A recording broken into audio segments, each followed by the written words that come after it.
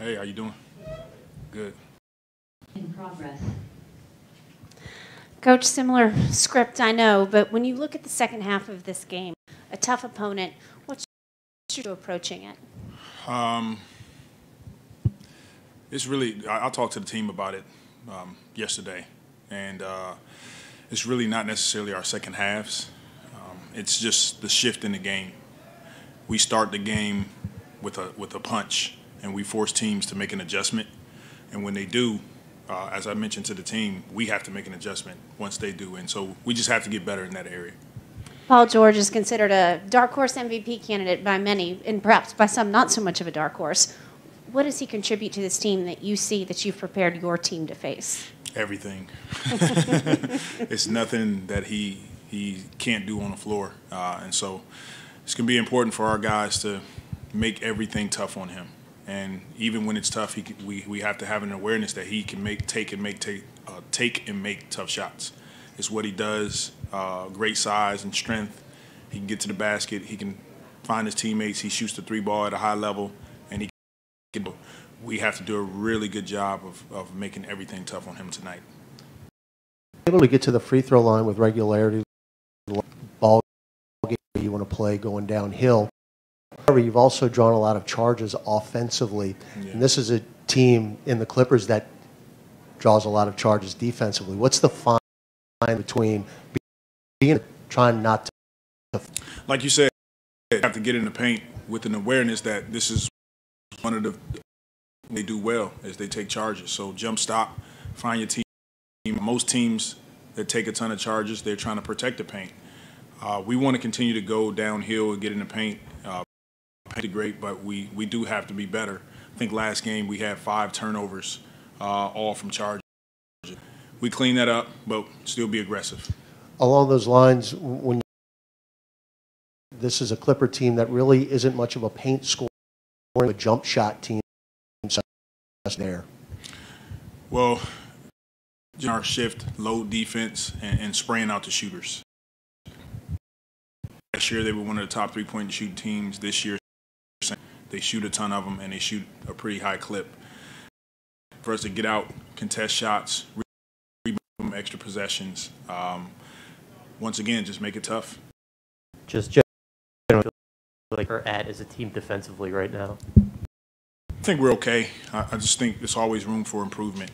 And until we become one of the teams, that's our goal, is to continue to work at limiting paint touches and contesting a ton of shots.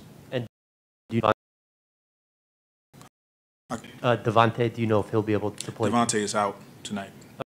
Okay. Foot started bothering him. It's just sore, so he won't play tonight. One of the things that looks like has gotten better in the recent weeks is the turnovers aren't leading to points as much of an emphasis, limiting the lives and stopping the fast break opportunities. We talk about it, but we don't want to make it bigger than what it is. Be a team needs the ball, and we have to play together.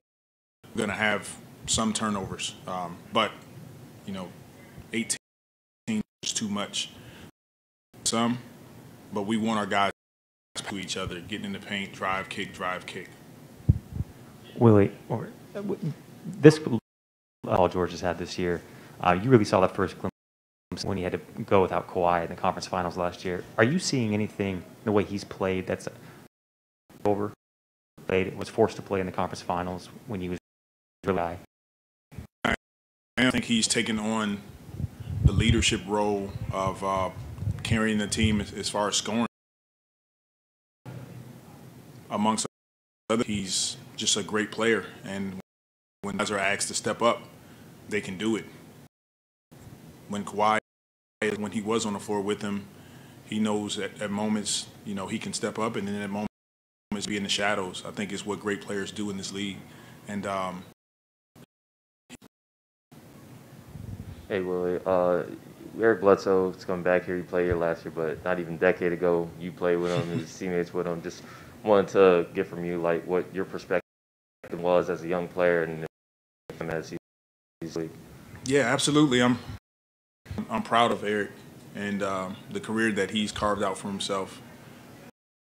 He makes an impact defensively off him at a really young age in LA, and seeing his maturity and his growth as a player. Out of him.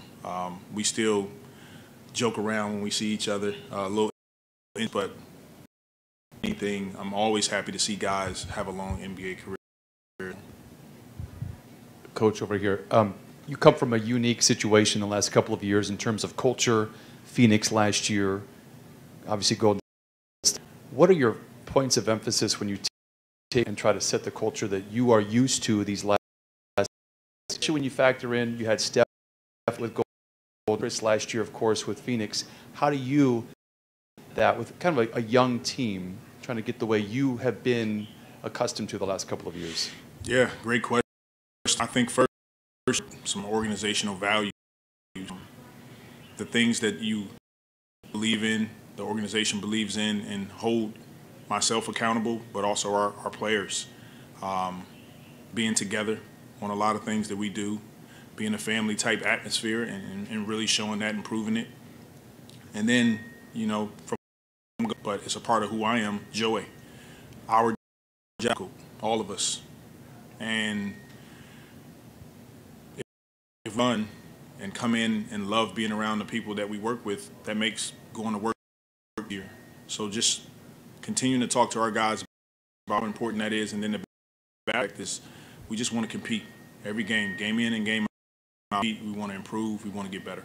Do you go to a player, push that does kind of reveal itself as the season goes on to, again, help set in that locker room? Of course. I'm always going to players. Our coaching staff is tapping in with players. Our front office, we're always checking in, text messages, calls, meetings.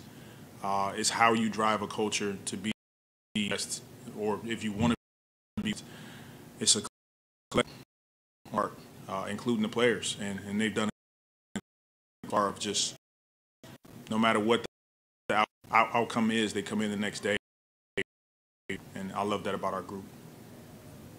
Thank you, Coach. Thank you. Recording stop.